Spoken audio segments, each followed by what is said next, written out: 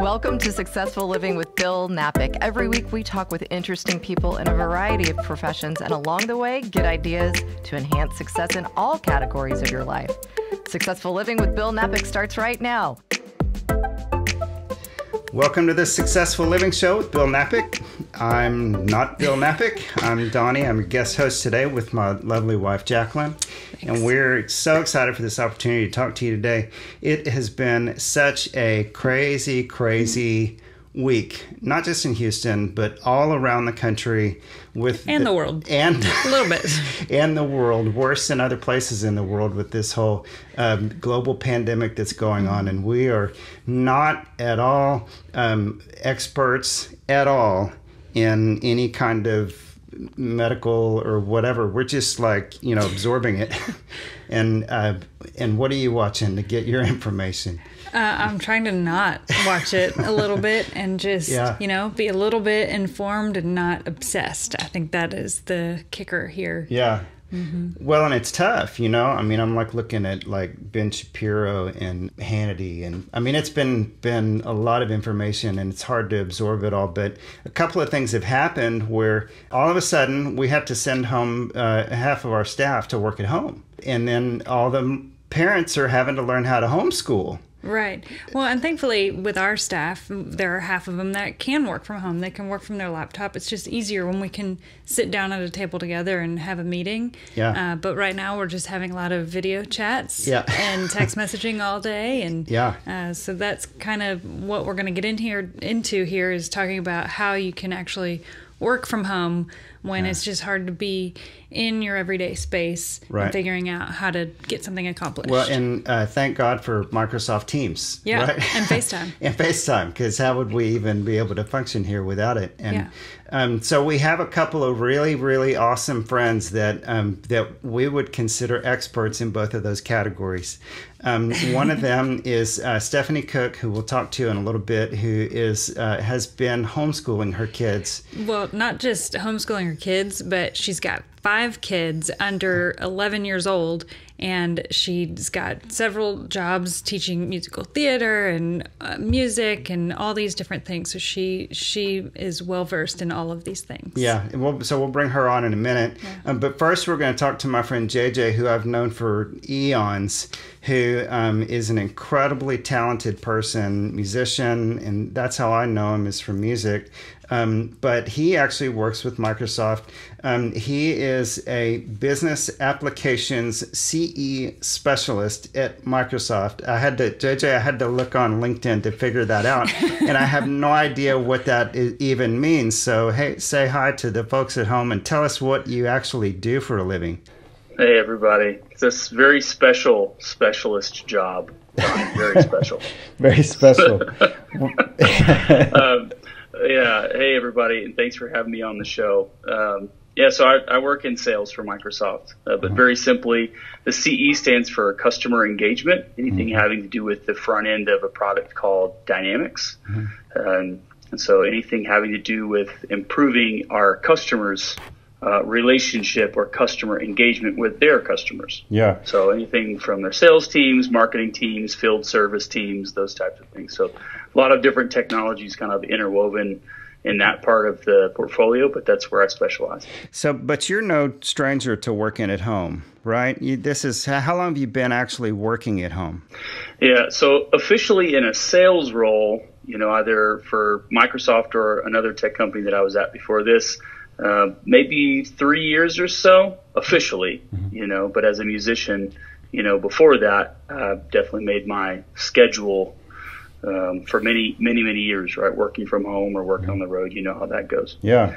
So about 3 years. There was a short period in my life where I had a studio in the house, and I did work from home, and so I made it a point to have a routine in the morning. I put my shoes on, and then I went to work. And so tell me about do you have a ritual? Do you have a routine, or is it changed different days? It's a little bit different now because of the whole, COVID-19 situation. So I think all of our routines are probably a little bit upside down. Yeah. But yeah, typically on a normal day, we get up as a family, we'll do breakfast, we'll do coffee, and then I'll get out of the door pretty quick to go to the gym and try to get my workout in early, just knock that out first. And then depending, on whether I need to go to maybe like to a customer site, if I'm going to go to a particular customer, or if I'm just straight working from home, then I'll just come straight back and shower, or not. I'll just stay in my workout clothes because I work out from home. That's right. If I'm going to be offensive to anybody, it's just me. So, and then get a good cup of coffee and come upstairs and get to it. Are there any challenges that you face being working at home compared to if you were in an office and not at home?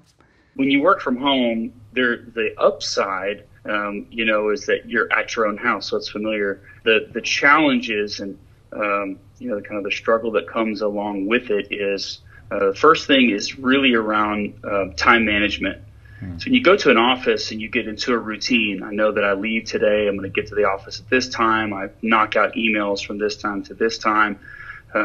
You're kind of at work, and so your mind is on work because you drove there, you've put a significant amount of time and resources to get to that place of business. Right. And when you work from home, it's like, where's the dividing line between work and home for me and my family, right? Yeah. So boundaries in your time management is where it gets kind of challenging, especially since right now many people are working from home. Yeah. We're all doing a lot of remote phone calls, right, and a lot of video conferencing like we're doing now. Yeah. That's a lot of my job. If I'm not presenting or talking to a client in person, we're doing exactly what we're doing right now. We're talking on Teams, like you mentioned earlier. Yeah. So it's pretty normal. But under a normal week, my kids are at school or they're out doing play dates. They're real young. But pretty much every one of my conference calls yesterday, my kids were on those calls. So they were running upstairs, and the youngest one, who's almost 3, he pops in and, I'm on a call with somebody. He says, "Daddy, you at work?" I'm like, yeah, I was. Yeah, buddy, I'm working. I was right now. And let me introduce you to the team that I'm talking to here, So, they all get a kick out of it. You see your kid. You see someone's kid running up in their PJs going, "Daddy, help me with the dress. Yeah. I need you to get my daddy-daughter date dress down so I can show Nana how pretty it is." Yeah. It's comical. Yeah. Is there an upside? Is there something wonderful that we could focus on now about having to work at home? What's the benefit to that? I think definitely on the flip side, if you have the ability to stay focused and have boundaries around your time, I feel like I get so much more done when I'm at home. Yeah. Because if I'm at an office, I'm tempted to socialize because, I'm in sales, I'm somewhat extroverted. And so when I'm at home, I find myself being a lot more task oriented around defining every day. What are my goals for today? What matters? Where do I have to move the ball, personally, professionally, that type of thing. Yeah. So I think it's a great way to be more focused if you work from home. Yeah. The second piece is there's a lot of flexibility that comes with working from home, and for some people, maybe that's not so good. They don't necessarily know how to set the boundaries for themselves. Right. I would tend to lean towards having a hard time shutting work off because I enjoy what I do. Yeah. And so it's kind of hard to do that at times. But I think the plus side is you have a lot of flexibility. So if, let's say there's something that my family needs downstairs, or my wife needs help getting the kids in the car, then I can just put things on pause for a second and go, yeah, sure, I can help. So let's say you're talking to a friend who has never worked from home, and all of a sudden they're just stuck here, and the kids are driving them nuts, and internet's not working, and they don't have their printer or whatever it is that they are used to. They don't have their routine. Is there a thing or a couple of things that are like, hey, do this, it'll change your life? The first thing I would recommend for anybody working from home is you have to have a daily task list. Wow. You have to have when you wake up, before you do anything for your job, you have to say, where was I yesterday and where do I want to be at the end of today, and how do I track and measure my own personal success. Goal setting. That's right. You have to set goals every day. And so I'm a huge fan of, there's a book called High Performance Habits from Brendon Burchard, and he has a great practice, actually a meditation practice called release tension, set intention. Yeah. So most days before I start, I actually will sit on the ground in my office for about 10 minutes and meditate and try to release any type of tension that I have, and then try to set my mind and my attention on what do I want to get out of my day today? What do I want to get around the next thing that I do? And try to he calls it mastering transitions, right? You go from email to meeting to making sure that each one of those little spots in between those chunks of things you do during the day, you stop, you kind of leave the last thing behind, and then set your goals for the next thing that you're going to do. Wow. So I think that's a super important thing if you're going to work from home, is you've got to set goals. Yeah, that is awesome. Well, thank you so much for being here. And I just have to point out that you always out-geek me on books, man. Always. You're always like, did you read this? And I'm like, no, I haven't even heard of it. Always something new to learn, right? Well, I'm going to read that one next. It's good. It's good. Awesome. Well, thank you so much for being on the show, and I will see you on the flip side. Thanks. Thanks, JJ. Hey, thanks for having me. Talk to you guys soon. Bye. Oh, man, that was good. So I just thinking about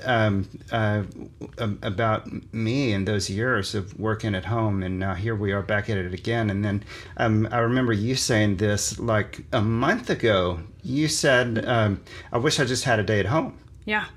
I think I would be way more productive if I worked from home once a week. Yeah. And I'm thinking about doing that. Yeah. Well, what I've accomplished in the last, 4 days that we've been home is so significant that it's like he was saying, when we're at the office, it's like you want to socialize. You're around people. Right. You can't help but talk. And it's like, and not that it's a bad thing to talk and socialize, but if you're in the middle of working on something and you stop for even 5 minutes to have a conversation, it's so hard to get back into the focus to start the thing that you started. Right. So in my brain, it takes me 15 minutes to really get into a particular task, and then I'm in it.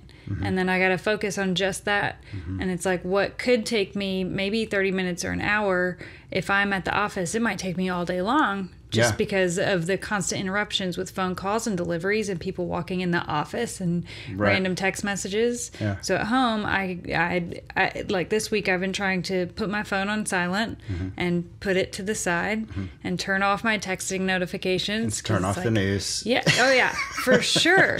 Because you can just become obsessed with that instead of focusing on your task. Yeah. That was just so great to talk to JJ and learn all that from him. And now we've got an awesome couple, Stephanie and Craig Cook, who are they are no amateurs to homeschooling. And it's such a crazy time right now. You got all these parents who are like, get me out of here.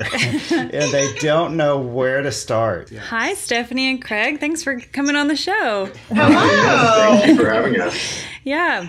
Okay. So you are obviously pros at homeschooling, and why don't you tell us a little bit about your family, how many kids and ages, that kind of stuff. Sure. So I'm Craig. This is my wife, Stephanie. We have 5 kids. Caleb is 11. He's in 5th grade. And Luke is 8. He's in 3rd grade. Beth is 7, and she is in 1st grade. And Bonnie is 5, and she's in pre-K. And then Mabel is 3, and she is in a little cubbies class, not really started actual school yet. But as homeschoolers know, you start from birth. Well, for sure. You did it! Yes, That's a lot of kids. Wow. So how do you teach so many different ages and different curriculums? Well, I think the biggest thing to remember is that the ability levels are all different. Yeah. So your oldest students can read and they can write and they can do so much on their own. Yeah.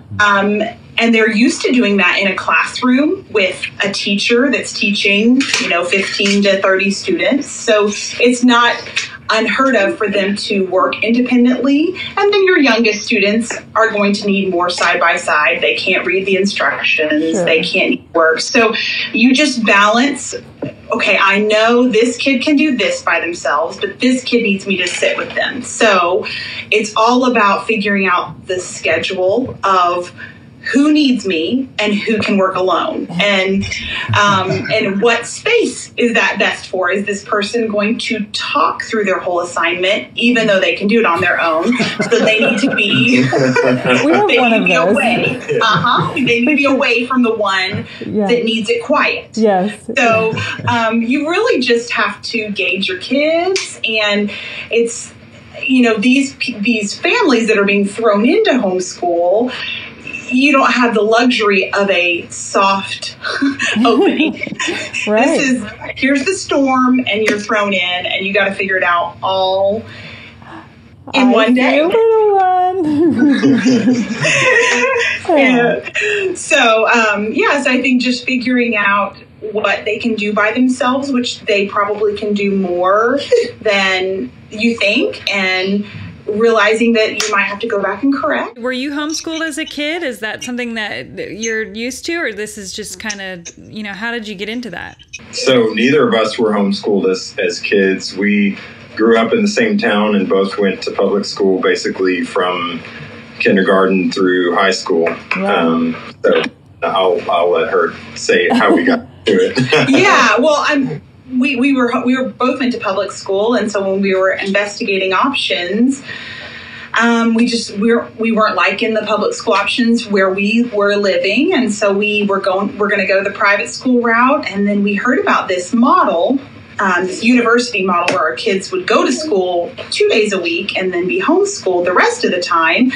And we just thought, well, that sounds cool. Let's try that. And we really felt the Lord saying, go for it. Jump in there, try it, see how it works.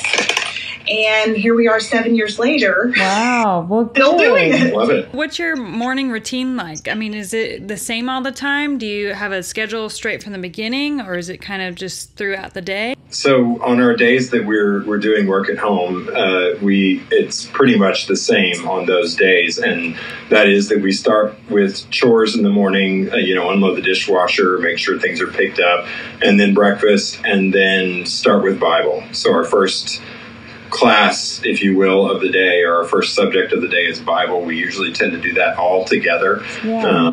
And we have a lesson together. And then once we complete that, we kind of break out into our own sessions, if you will, of whoever's doing which subject first and whoever's teaching who first. Is it hard to keep them each focused? Like, what are the challenges with that? Yes. Yes, all of those. It is. Yeah. Our kids are used to this model, but they've been doing it for a long time. And so you kind of have to, they're always here. Well, for sure, yeah. Mommy. So you have to figure out. Mommy.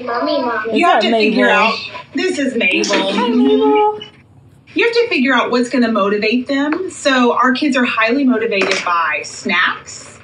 And, Mommy, I'm telling you something. And stickers and outside time. Yeah. And so we, completed work earns a reward. So if we say, okay, you focus, we're going to do this subject, and then you get to go play outside, or you get to have a snack, or you get to do a sticker on your chart, or whatever the motivation is for that age level. I totally bribed our kids today. I said, if you play outside for an hour, you can have a popsicle.